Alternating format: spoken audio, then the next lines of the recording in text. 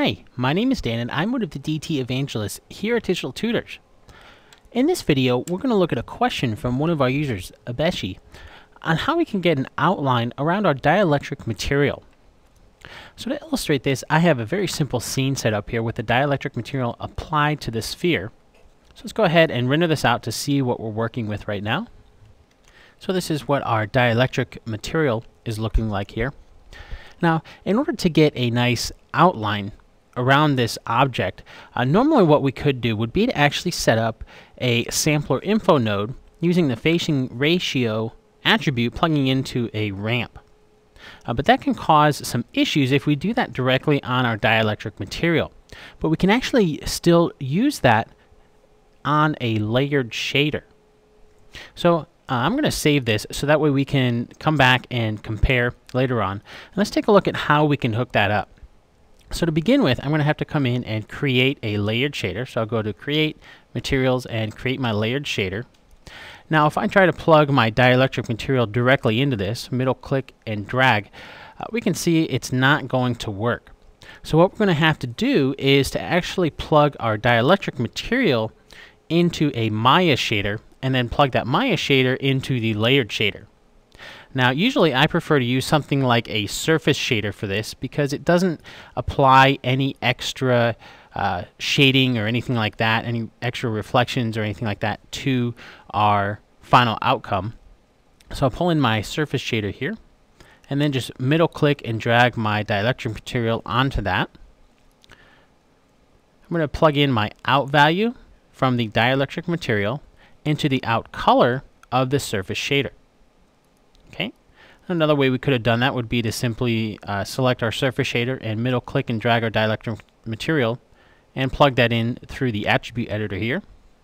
Multiple ways we can get to the same result there. So once we have that connected, let's go ahead with our layered shader and then middle click and drag our surface shader onto the layered shader. So now I can get rid of that. Plug in my layered shader onto my sphere here, and we can see that basically we're getting the exact same result as before.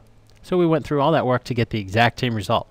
But the benefit to this now is that since we have a layered shader hooked up, we can set up multiple shaders on top of this. Okay, so I'm going to come in, create something like a Lambert, and let's hook up our outline. Okay, so I'll need a material for this, so I'll use my Lambert. I'll need a ramp node, so I'll come into my 2D textures, create a ramp, and I'll also need a sampler info node, so I'll come to create, be under my, I accidentally closed that, go under general utilities, and it'll be right here the sampler info node. So I'll pull that in.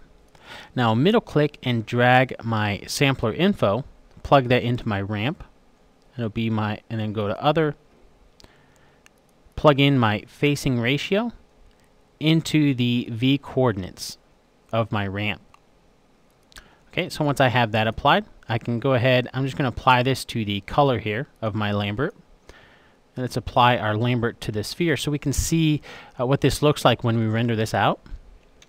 So we can see the result that we're getting is basically we're getting this blue color in the middle, the green, and then the red right on the edges there.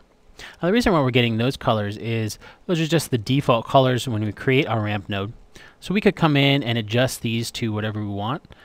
Say we wanted something like maybe a nice orange color at the bottom and a nice white color at the top.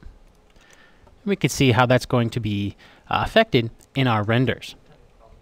But we're going to run into an issue here if we were to take this ramp and plug this into the transparency, because say we want this center part to be transparent so that we only have the edge, and then in the center we'll have our dielectric material. So what I did was I went ahead and plugged the ramp into the transparency here of my Lambert. We can see the result that we're getting some kind of strange coloring in here. Now the reason for that is because the transparency is looking for a black and white map, and what we fed it was this ramp that's in orange and white, so it's not really a black and white map.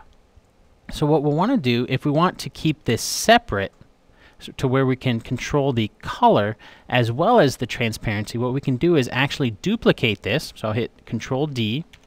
That would duplicate the ramp.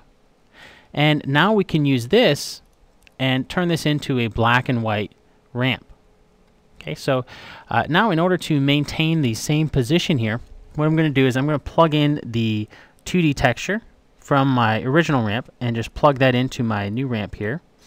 And also take the same sampler info node. We can just plug that in to our new ramp here that we're going to be using for our transparency. So we had our facing ratio, plugging it into the V coordinates. So now we have the same connections from the sampler info and the place 2D texture for these two different ramps. But since one of them is a black and white ramp, we can use that as our transparency. And we can see we're getting a nice transparency here in the center. And we're getting the nice color around the edges here. So really now all that's left to do would be to plug in the dielectric material here in the center. So to do that, we'll come into our layered shader, and we already have our dielectric material connected to our layered shader. So let's take this Lambert that we set up our ramps on and plug this into our layered shader. We'll actually move the dielectric material to the back. So we'll have our ramp here on the front here, which will be on top, and then the dielectric material behind it. And it looks like I forgot to actually apply my layered shader because we still had our Lambert plugged into our sphere here for while we were testing. So I'll select my sphere, make sure that my layered shader is applied to it. And this is the result that we get. We're getting our nice dielectric material. So this was before with just the dielectric material. And this is after we're using the layered shader to apply this nice orange ramp around the edge as an outline. Now if we wanted to adjust the size of this outline here, we could do that using the black and white transparency ramp, or we could adjust the color using the ramp that we have set up for the color.